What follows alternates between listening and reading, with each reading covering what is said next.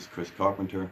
Some may know me better as Chris Rex. I'm a professional wrestler, a graphic designer, and podcaster, and I'm here to talk about something that really hits home for me: mental health awareness, and specifically suicide awareness.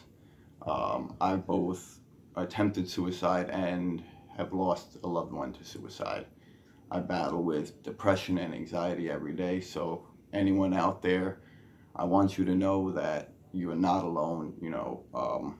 I deal with it as well, and I also know that if you let it, it can consume your life. You can hurt people around you without even knowing it. The thoughts in your head, they consume you. And I personally, I was in a bad place for a long time. I mean, I was jealous of everyone. I was envious of everyone. I was so negative. Nothing good would come out of my mouth.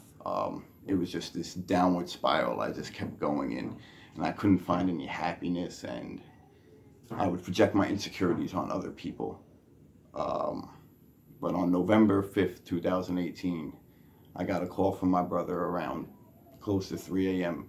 and he had told me that my father had passed away.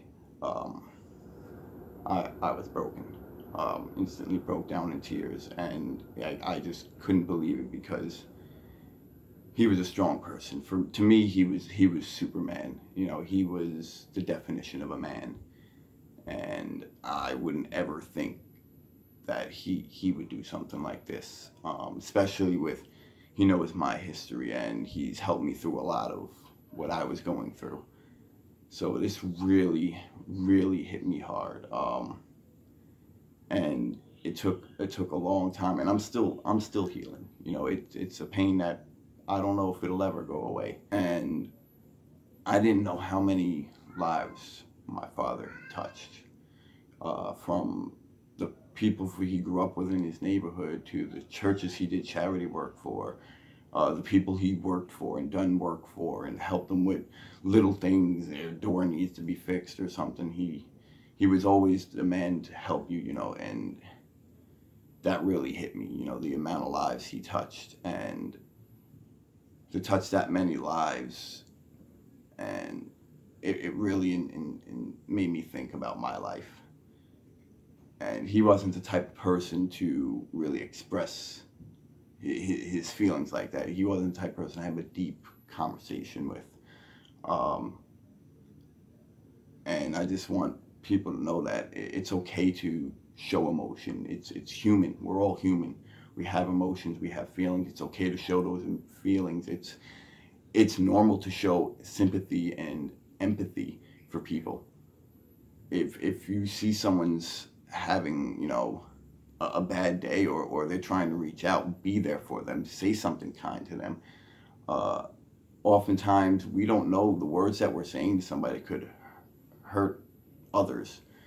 And especially with the recent tragedy of Hana Kimura, I think we really need to take that in and try to change who we are and how we react to people and how we talk to people, to think before we speak and before we type. Myself included, it's really made me think over the past few days about, what I can do to prevent this from happening to someone else. And like I said, I battle with depression and anxiety. So I want you guys to know that it's all right to reach out. If you're going through this, if you've had suicide attempts, if you're thinking about suicide, if you have depression, and you especially during this pandemic, reach out to somebody. It's all right to reach out to somebody. You shouldn't be scared to reach out to somebody. It's only going to help you. And that's something that I've learned to deal with. So I just really want you guys to, know my story and understand my story. And I want you guys to know that I understand you. Again, you are not alone. That isn't just some gimmick. That is just some cliche.